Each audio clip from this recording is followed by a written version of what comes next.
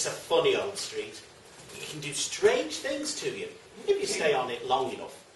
I mean, for example, I was working late one night when I had like the strangest of things, almost like a dream. And I know, I'll tell you and see what you think. Let's have another drink.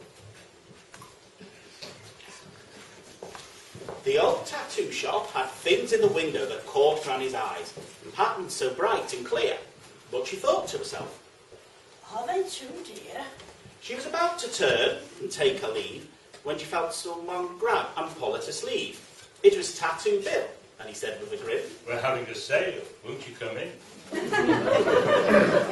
While she still did hesitate, Bill said, Now just you wait, the likes of you, it's free today.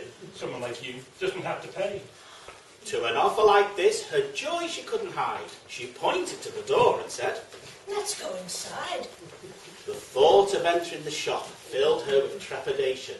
Her body was covered in perspiration. It was something she'd wanted for such a long time. She thought, now I'm getting one for free. It seems like a crime. Outside the shop were some leather-clad bikers. She went to shove a way through before they could put on the frighteners. But one of them turned and looked her way. He said, hello, Granny, what are you doing here today? It was her grandson, John. Tall and lean. Always turning up when he's not wanted, if you know what I mean. I'm guessing that's a two. Bill said they're free. Bill then added, You can have 2 or even 3. Why that she don't have to pay?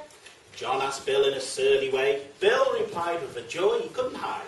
Just look at her skin. It's so crinkly. I've always wanted a tattoo with wrinkly. You won't be able to stand. She decided to go in.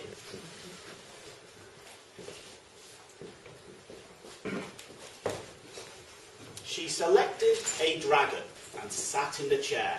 All the bikers silently stood and stared.